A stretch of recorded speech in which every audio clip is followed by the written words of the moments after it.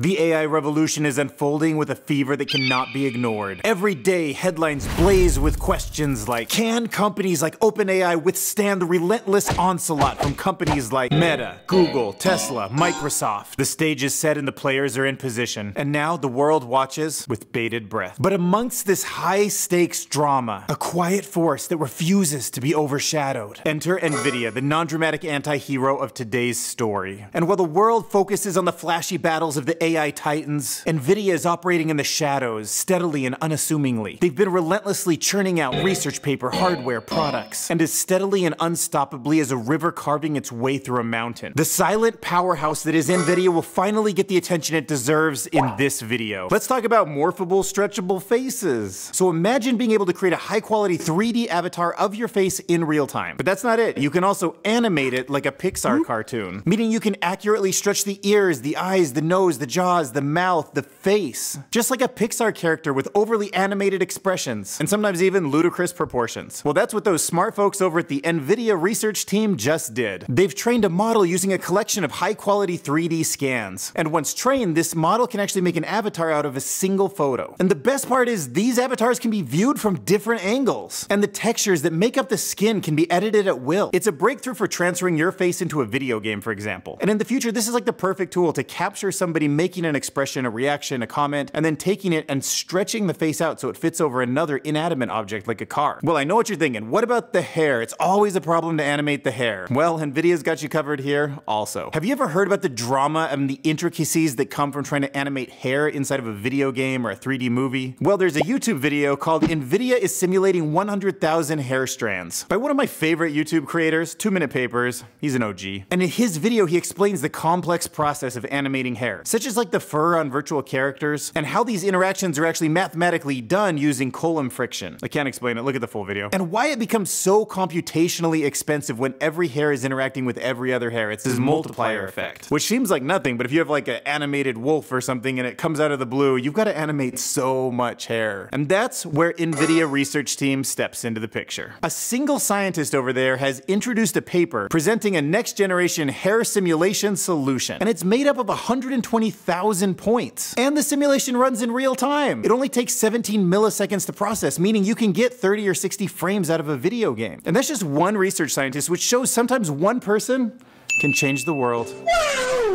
Alright, so you might think that having perfect hair is all you need to make a cool video game. Make me look decent. But it turns out there's like more stuff that you need. So imagine being a video game creator and wanting to create a safari-themed video game. Well, think about the time and effort you'd have to put in to fill a virtual jungle with virtual animals. Birds, sloths, antelopes. It's a very diverse and interactive ecosystem, not easy to model. This incredible artificial intelligence can turn 2D images into 3D shapes. So using a text-to-image model like Midjourney, DALL-E, or Stable Diffusion, you can just whip up thousands of different animals. Then pop them into Nvidia's Get 3D and watch them turn into real virtual animals that populate your safari. But the magic doesn't stop there. Want to turn a lion into a snow leopard? Or a giant gorilla into a curious chimpanzee? Go ahead, because Nvidia's Get 3D lets you adjust them in giant batches, so just one button, they all change. And the future looks even brighter for this tool when you think about taking your own photos out in the real world. Like imagine going on a real safari and snapping a photo of an awesome giraffe. Well, you could bring that back and populate it into a virtual world for your personal avatar to explore. It's more than just a tool, it's a way to bring your wildest gaming adventures to life. So if you need a 3D avatar but you've only got a 2D photo of your face, well then Nvidia's got a tool for that too. So Nvidia's got this really new technique that runs really well on low-end computers. And it allows you to capture a photograph of your face and view it in 3 dimensions almost instantly. It's a significant advancement mostly in the fact that it works so quickly, and in fact almost quickly enough that you can run it in real time like on a live stream. So the secret technology behind this is called a Vision transformer-based triplane encoder. And yes, I had to look it up, but imagine those Russian nesting dolls but with encoders. So it's a really complicated system, but it helps an AI system understand the intricate details between the 2D pixels and their 3D counterparts, so it can interpolate between the two, taking the 2D photo, making it 3D. And the potential implications are exciting. Imagine a movie, like your favorite movie that you saw on the screen in 2 dimensions, truly come to life. I think I'll use my credit card. That is the step we've taken with this technology. Oh my gosh, Jurassic World Dominion could come to life? Now, Nvidia's also integrated this technology into a 2D talking head generator, which opens us up to a world where Bill Gates and Socrates can have a debate. Now, if you're wondering about why this technology is investable, let's turn to a finance YouTuber for that answer. Nvidia and Unreal's huge AI breakthrough, better than ChatGPT, by the YouTube creator ticker symbol U, brings to light the exciting advancements in artificial intelligence that are revolutionizing the 3D graphics and motion capture industry. He helps his viewers understand the potential of Unreal Engine's cutting-edge generative AI tools. And then he breaks down how they're not just abstract concepts, but they're actually tangible things that they're pushing out to their products. He speculates on why that might make them a lot of money in the future, because it's an investment channel after all, pointing out how useful and expensive current motion capture technology is and how that might get replaced. And then he points out the compounding effect of these innovations once they're integrated with Nvidia's Omniverse, which is a really interesting platform that actually connects all sorts of 3D tools, even some of the ones that they don't make. And how companies like Adobe, Unity, and Runway ML are using this kind of technology to reshape their fields. But skipping the intermediate 2D photo, there's only a couple ways right now to go from truly text-based prompts all the way to 3D point clouds and renders, which both arguably are in their infancy. So if you've ever wondered about the future of 3D artists in the age of AI, then you would probably love Maya Akim's YouTube video titled, "Will AI Replace 3D Artists?" which is a fascinating look into this question. In her video, Maya explores two different AI tools, Point E and Stable Dream Diffusion, which can turn simple text prompts into 3D models. She demonstrates how to use these tools and discusses their strengths and weaknesses. For example, she uses the Point E software to create, quote, a fat cat, which looks more like a seal in my opinion, but like, it's kind of cat-like. I get the technology's in its infancy, okay?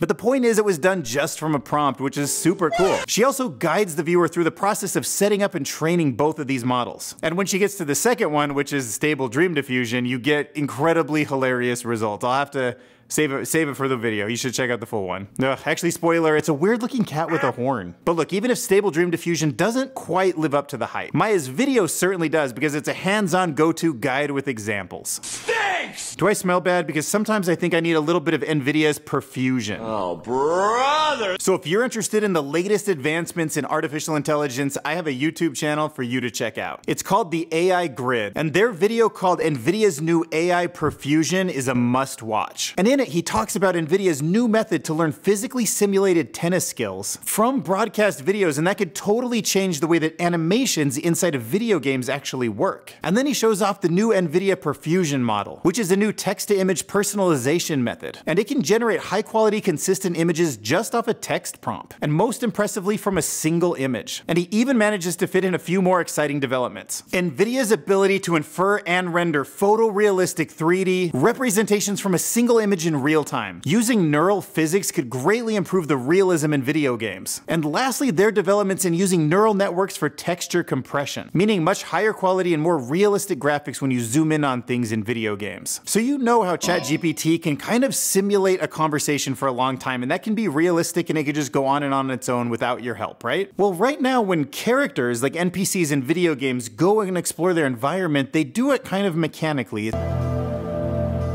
It's not as natural as it is in the real world.